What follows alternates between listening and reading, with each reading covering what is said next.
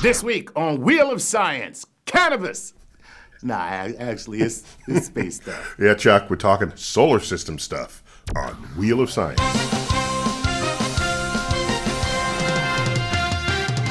Hey everybody, I'm Chuck Nice and welcome to Wheel of Science, the interactive show where we answer your questions about the universe. I don't answer your questions about the universe. The one, the only, Dr. Neil deGrasse Tyson answers your questions about the universe. What's up, Neil? All good, Chuck. All good in the universe. It's Earth that's messed up. So, Neil, you beaming in from San Francisco, huh? Indeed. Yeah, I had an uncle who actually escaped from Alcatraz. No, you don't, and no, he didn't. Of course, I'm lying. Yes. All right. You ready to jump into our first question? All right, bring it on. Malik Maz wants to know this. Why does gravity produce elliptical orbits? Why aren't they perfectly circular? What's up, Neil? Well, all gravity really does is change the path that you would have otherwise taken through space.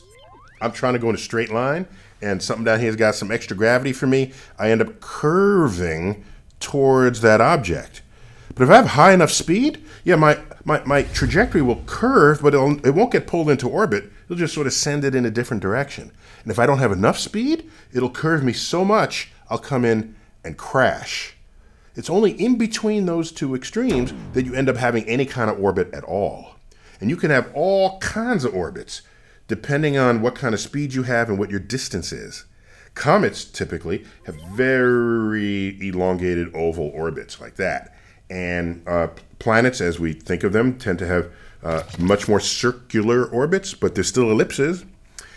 But there's a little known fact that over enough time, the interaction between the object and the host, it could be a moon and a planet or a planet and a star, over time, the orbit becomes more and more circular in their interactions.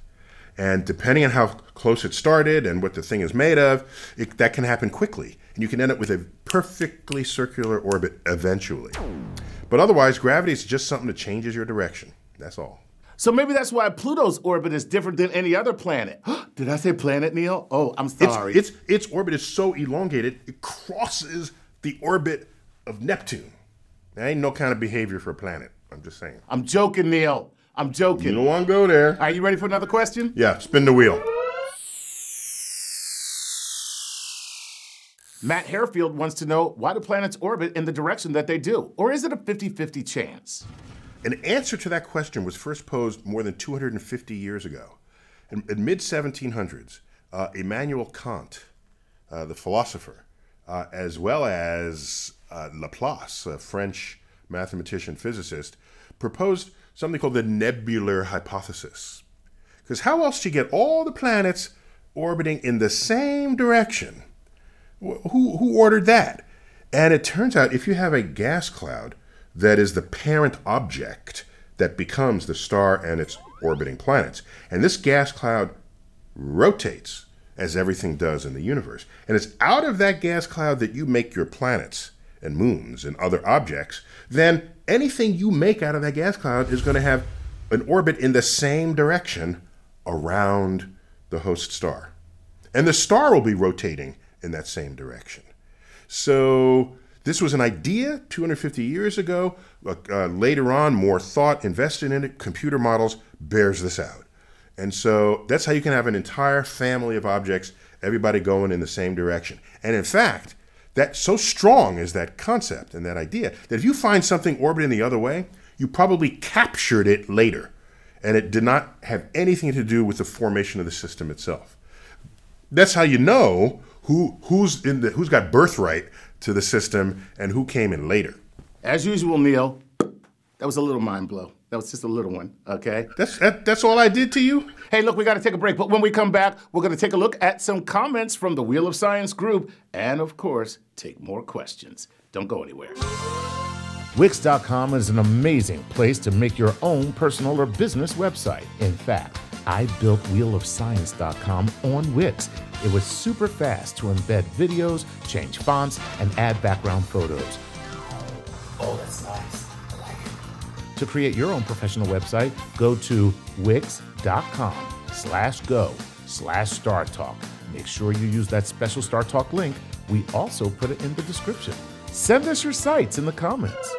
Welcome back to Wheel of Science. You know what time it is. No, I don't. What time is it? Time to spin that wheel. Remember, all these questions come from the Wheel of Science Facebook group. Aaron Kennedy wants to know this. Could you please explain the significance of the heliosphere and how it's made? So the sun, as we know, is a ball of gas, but it's not just all stays that way. Some gas gets ejected. And so there's a stream of particles that come from the sun that we call the solar wind. And you might have heard of the solar wind because it makes aurora.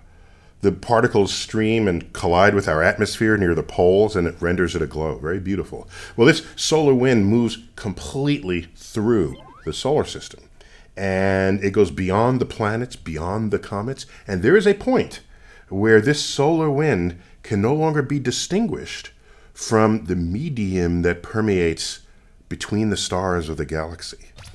That is the actual edge of the sun's influence, the sun's sort of particle influence on its environment. And we call the size of that volume the heliosphere, and the boundary of that volume the heliopause. And on September 12th, 2013, Voyager 1, the intrepid Voyager 1, crossed the heliopause. And only then could you say it has left the solar system entirely. It's not just, oh, let's go beyond the last planet and now you've left the solar system. No. The sun reaches out far beyond. And there you have the heliosphere. And it's always there, by the way. And as we move through the galaxy, it can take on different shapes, depending on what's going on around us and depending on the strength of the wind at any given moment. So it could be a sphere, but it's usually a teardrop as the solar system moves as we orbit the center of the galaxy, the Milky Way galaxy. There you have it, Chuck. All right, Neil, that's the heliosphere, but can you answer this? What is the craposphere? No, you can't, because I just made it up. It's my life. I got nothing for you on that. All right, now, on a serious note, we did an episode about asteroids, and I actually saw this comment in the Facebook group comments. Ray Parker said this: I don't care or want to hear about asteroids. If we get hit, so be it. Nothing we could do about it. There are other things that are a lot more important than rocks. Neil. This is why you want scientists and engineers in your midst. Because when something that might render you extinct arises, is on its way towards Earth, they will look up and say, how can we prevent that?